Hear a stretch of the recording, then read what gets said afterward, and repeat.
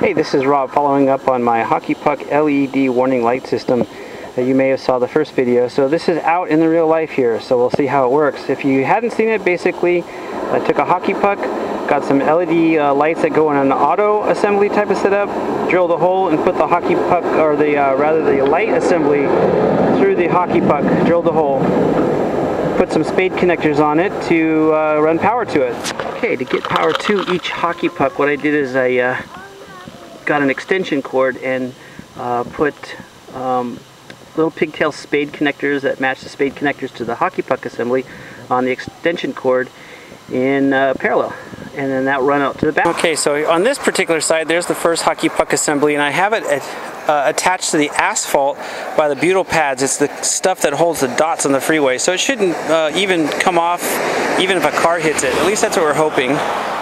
Now what I'm going to be doing is taking gaffer's tape or something to hold down the extension cord to the asphalt so it doesn't move as well.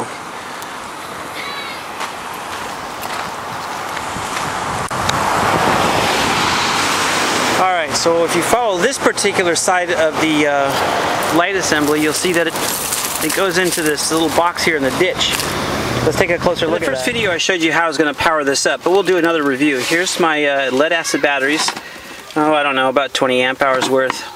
That goes directly into this little controller that was home brewed by Michael, a friend of mine, and it's just controls the flash pattern. Right now it's at 4 flashes and then a pause. Off to the side of that are two channels for the flashing, or one for each string. So here's one string and here's the other string.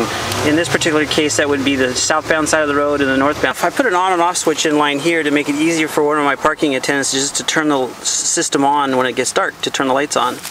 And then on the outside here is the connections that goes to each run.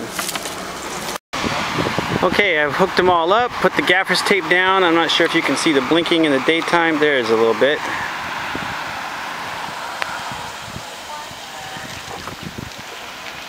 Hard to see in the daytime. We'll come back at night and we'll show you.